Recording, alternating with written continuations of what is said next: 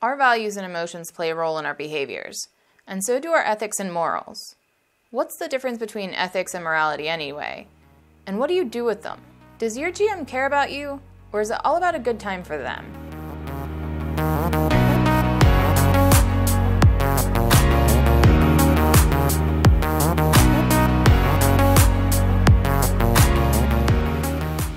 Which is more important to you?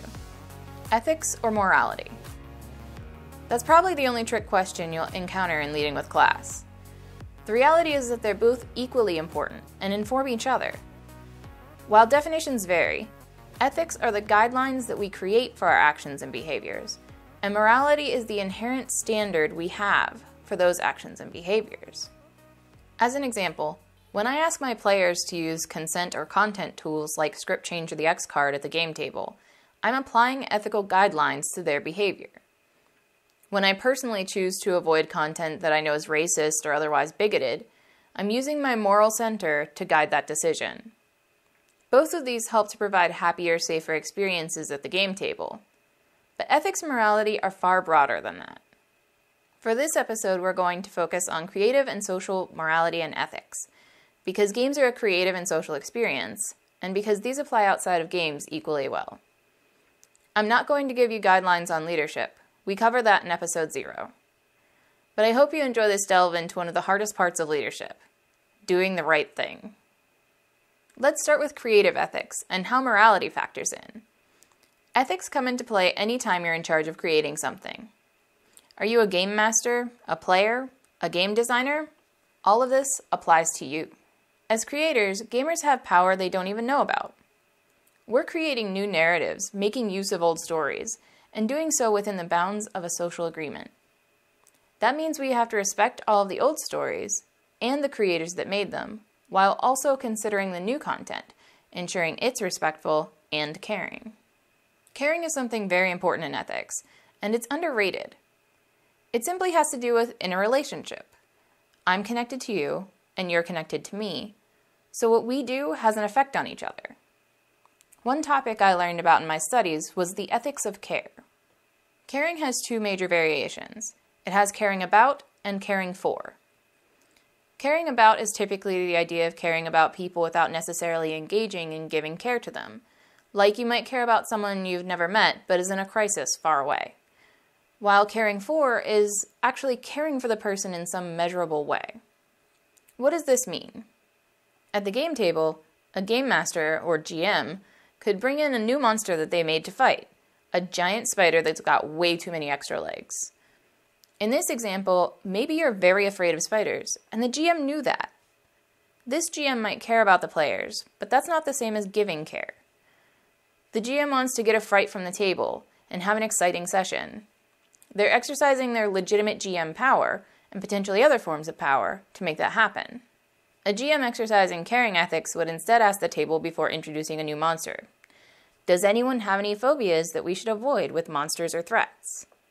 And then not use those monsters or threats that could harm a real person at the game table. Imagine if we exercised care like that in our creative work in gaming. If we did, we would ask before we used other people's creative work, act with the intent to do what is most beneficial for people overall. Think about how our content could potentially harm or threaten others. Avoid actions that harm or threaten others, including use of language or behaviors, and apologize when our actions hurt people because we care for their well-being. That almost sounds like a code of ethics. More on that in a minute. How does this tie into morality? Well, everyone has their own morality. However, it's informed by things like codes of ethics, culture, religion, experiences, all kinds of things. Sometimes those even change people's morality. My moral stances have changed massively in the past, in part because of gaming. So a group of gamers might put into place some rules to guide behavior so that it's more caring, less harmful, and focused on positive action. Even if a player's moral baseline on scaring players is, I don't care if they're scared of spiders, it's funny, and funny matters most, they may, over time, see the benefit of ethics that promote care. Their moral perspective could change to, if it scares someone too much, that's not fun for them, and that's not right. Part of the purpose of a code of ethics is to catch the people who lack the moral standards that support a more caring experience in games and in other environments. Codes of ethics help avoid abuses of power and establish guidelines for when it's right to resist the actions taken by someone in a leadership role. When Spider GM spills multi-leggers all over your table because they didn't agree to ethical guidelines that support a spider-free table, and you have no support to call them out on it, you can see how ethics might be useful. That brings me to Lincoln Green and social ethics. Lincoln Green is a game currently in development by Epidia Ravachol. The game is thematically very Robin Hood, and has robbing from the rich to give to the poor as part of play. I asked permission to use the game's code of ethics for this video. The Outlaw's Oath is a strong example of a code of ethics, and is relevant to social ethics. It also truly demonstrates caring ethics, where the outlaws who agree to it are taking responsibility for the well-being and care of the common folk. This is one of the few instances I've seen where a designer is creating a code of ethics for the characters in their games. We've seen things like this for the paladins in Dungeons & Dragons, but a specific set of ethics for all player characters who are participating is different. I think about how having to follow a code might impact my gameplay, and then I return to my earlier words about how codes of ethics in real life can change the morality of a person. This means that in the unique situation of playing Lincoln Green, you're transformed into an outlaw who has a code of ethics that you know and can reference. It raises the question of what happens when you break the oath. What happens if you rigidly stick to it? Who in the game might you encounter that wouldn't follow the same ethics? And most importantly, when you leave the table, what about those ethics goes home with you?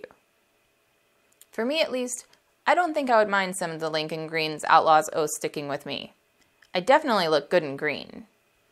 I hope this episode has given you some food for thought about ethics and morality. It's a weighty topic, and it's not something I take lightly. Look in the description below or on a Patreon post for links to the sources for our definitions and examples, and for an exercise on ethics. I hope you'll share your thoughts and questions in the comments below. Special thanks to William L. and Brian for sponsoring this episode. Join them in supporting this channel with your pledge at patreon.com/leadingwithclass. Thank you so much for watching. To see more videos like this, don't forget to subscribe. And remember, even outlaws have codes.